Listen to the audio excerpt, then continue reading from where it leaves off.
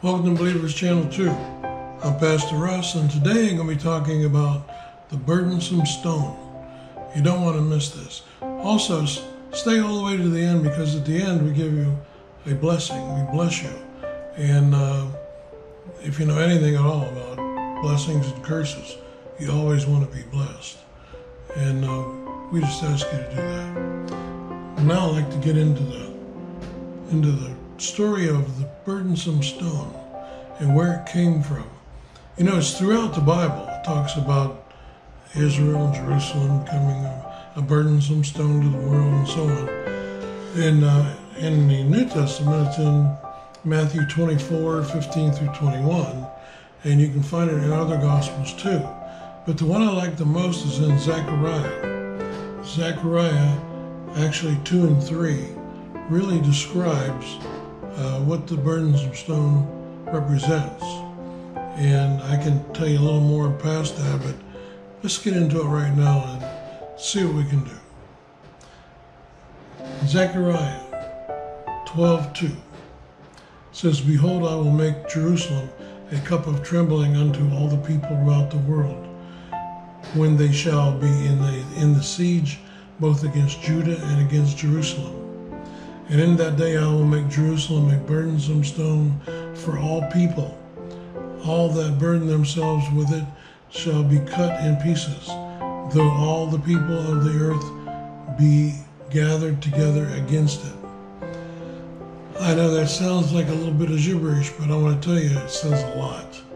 Number one, the Bible declares that if you bless Israel, God will bless you. And if you curse Israel, God's really going to curse you.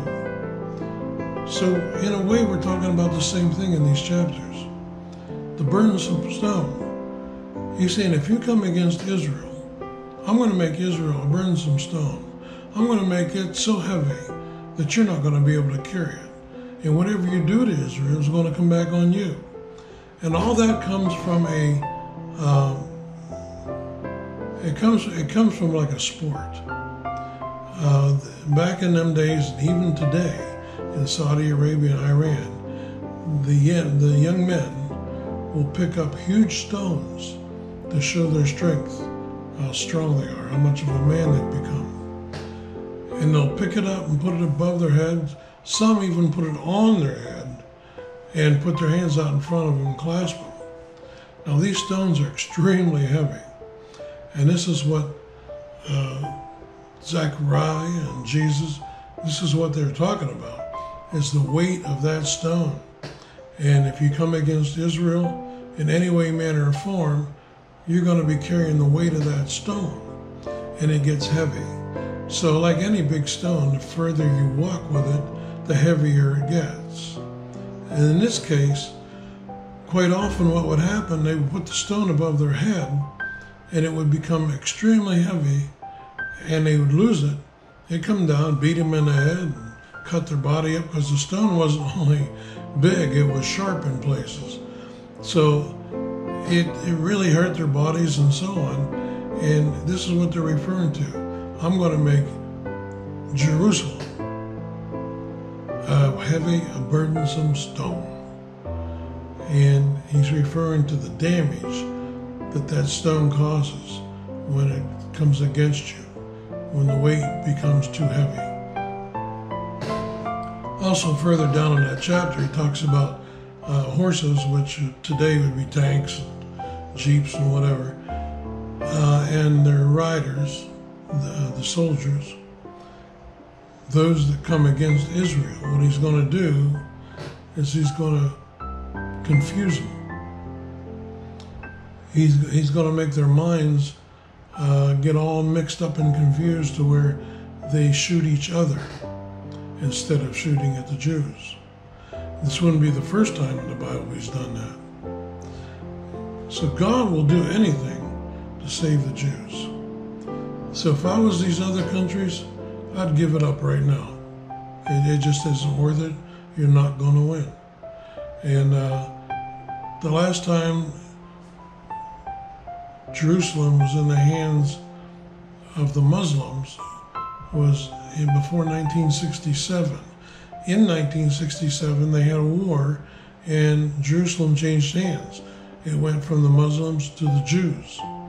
So this is God putting things together the way he wants them. And then we have President Trump actually fulfill prophecy by declaring Israel, the capital, or Jerusalem, the capital of Israel. And when he did that, he fulfilled prophecy and he moved our embassy to Jerusalem. So God has put all this together. He's letting the world know, these are my people, and Jerusalem means a lot to me. It's the capital, and if you come against it, it's all going to come back on you. No matter what you do to Israel, it will come back on you, just like that big stone that you held up and it got really heavy and it fell on your head. That's exactly what we're talking about. So the analogy that Jesus and Zechariah used is perfect, because when you hold something up that heavy, it just keeps getting heavier. It will eventually fall back on you. Always pray for the peace of Jerusalem and the peace of Israel. The Jewish people are great people. God the Father protects them to no end. And praying for him, he blesses you and do that. When you pray for a Jew, you get blessed. There's nothing greater than getting blessed by God. He will show you favor in every aspect of your life. So I'm asking you here today, if you don't know Jesus and you want to get to know him, you want to be a part of his kingdom, just say this little prayer then, because it's a sinner's prayer. You have to accept Jesus before you can get into the kingdom. By saying this sinner's prayer, you become part of that kingdom. Say, Father God, I'm a sinner. I've sinned against you. I've sinned against myself. I believe what Jesus did on the cross was for me, and he shed his blood that I would be washed clean. I ask right now that you forgive me for my sins and accept me into your kingdom. In Yeshua Jesus' name, amen. Now, if you said that prayer, all your sins are behind you. You're a new man. You're washed clean. So go forward. Go forward expecting to have a wonderful relationship with the living God, the Lord God, Yeshua Jesus Christ. Now, I want to bless you. May God bless you. May he keep you. And may his face shine upon you. In Yeshua Jesus' name. Amen.